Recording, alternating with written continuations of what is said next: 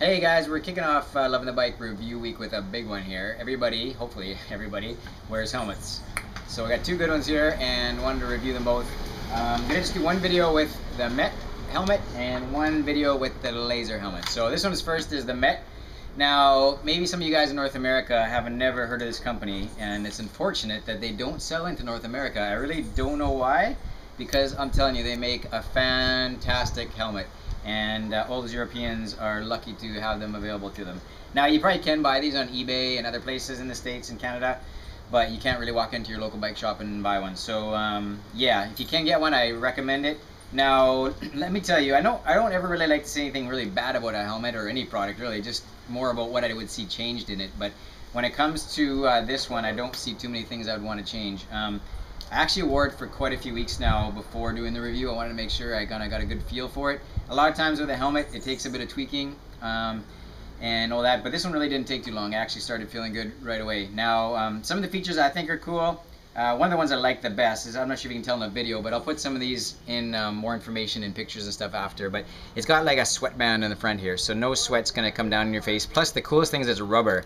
So you know how those sweatbands in the front of your helmet get all gross and you try to clean it, but either you clean it and then they don't Velcro back in again after.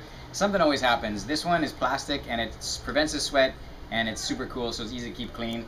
The one thing actually that did bother me when I first got it, but it just needed some tweaking, was this back thing. I'm bald, I shave my head, so a lot of you with hair probably would never have this problem. But if you're bald or shave your head, this was kind of digging into the back of my head a little bit, but actually you can adjust it up and down, and you can of course adjust it tightness.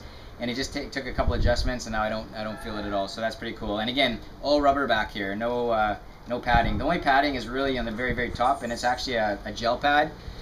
So you can take that one out and wash it if you ever need to, but pretty cool otherwise. And then one of the other cool things is it looks like a real massive band, which when it's on, it just feels really good. Well, I'll try it on. So it just locks down. This is a Kevlar band, which means it's never gonna break on you. Very cool and tight.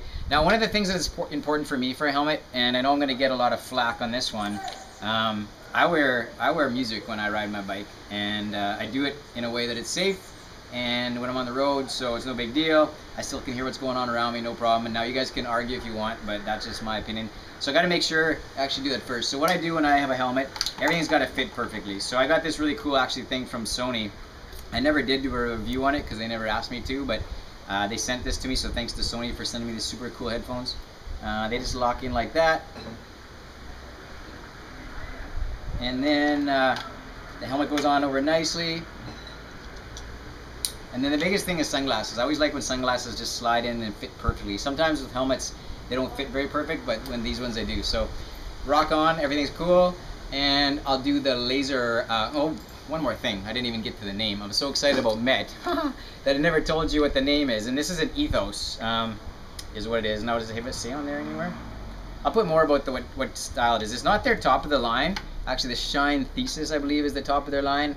But our man Stevie Dexter did a review of that a while back, so I'll put a link to that one. But for price-wise, if you ever were gonna buy it, of course, because it's in Europe, it's about 100 euros, which is about 135 US. Just so you want to know the price. Not a bad price for a helmet. Now, okay, that's cool. So I'm going to put more in on details on this helmet, and I'm going to move on to the laser one for the next review.